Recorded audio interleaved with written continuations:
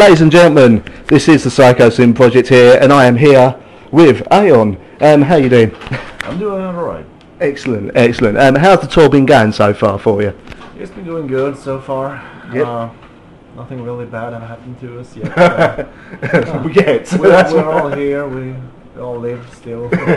Living dead, maybe. Ideal for tonight, really. Yeah. Now you're touring with Cannibal, Corpse and Revocation. How have you been getting on with the other bands? Really good. They are actually my two favorite bands to tour with. Oh, right, okay. So we toured once with Cannibal Corpse before, and once with Revocation on Summer Slaughter last year. So, yeah. Yeah, excellent. Cool guys, all of them. To people who've never heard Aeon before, how would you describe your sound to them? Well, take the best out of Morbid Angel, Deicide, Cannibal Corpse and Suffocation. You got it. Okay, now, how do you deal with what is essentially playing to a hardcore crowd who, for the most part, are probably here just to see Cannibal Corpse? In some cases, obviously. Yep. And how do you deal with that, obviously? There's not really much you can do other than try to prove them wrong. You know? Yeah. But I mean, if they're really that much into Cannibal Corpse, nothing it's not you like do. I mean, it's not like we sound a million light years away from what they're doing. Yeah. So if they like them, they should be able to appreciate what we do too. Yep, okay. Now it's been 2 years since you released the superb Aeon's Black album. Have you got a new release coming soon? We haven't really anything planned, any date or so, but I believe it will be late 2015. Excellent. Now what's involved in the writing process for Aeon? Usually we write some riffs and stuff at home. We program drums and record. So do you write on the road as well? Yeah, no, not that's what Tommy does. But yeah, that's how we do it, and we share it with each other. And if someone has any idea for some structure changing or whatever, we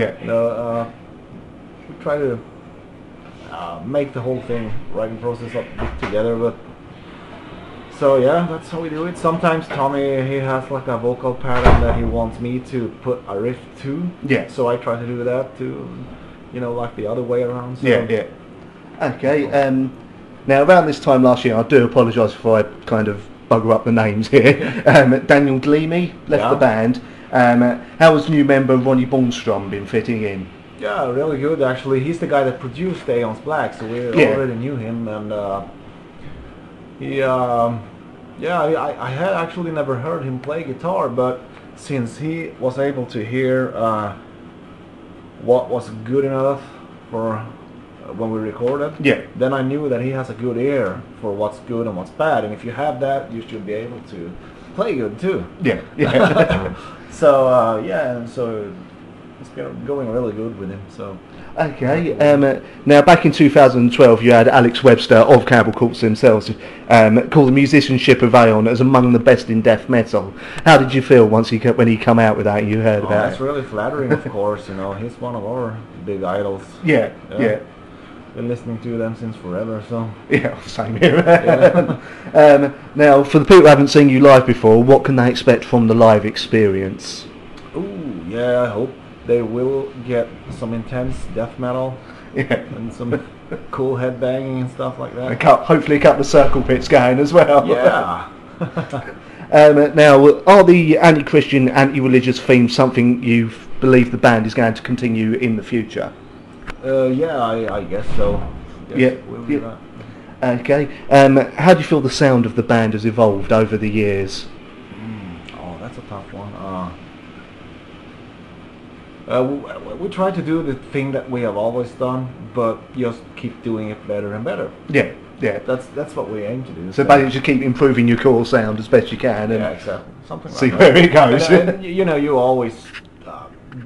it does get a little different though between albums, but it's still, if you like the first album, you should still like the new one, I guess. Okay. Have there been any instances where the band have written a song and then when you've played it back to yourself you just thought that's not quite right for the Aeon sound? No, not really. We all I think we all share the same opinion about how things should sound like, you know. And actually, when all the songs that I wrote for Aeon's Black, I actually allowed myself to write anything that would sound good. Yeah. I didn't really care if it would fit Aeon or not. Yeah, I just yeah. wrote. So I think if you try to just think too much about If it fits a certain... I mean, you're just gonna get caught there. Like it's kind of hard to process. Yeah. Proceed. Yeah. Okay. Have you got any interesting tour stories or crazy things you've had your fans do? Yeah, there's several of them. But like I told this other guy that interviewed us, last time we were Cannibal Corpse, it was also with Prostitute Disfigurement. Oh yeah, I believe they're from Holland. Yeah. And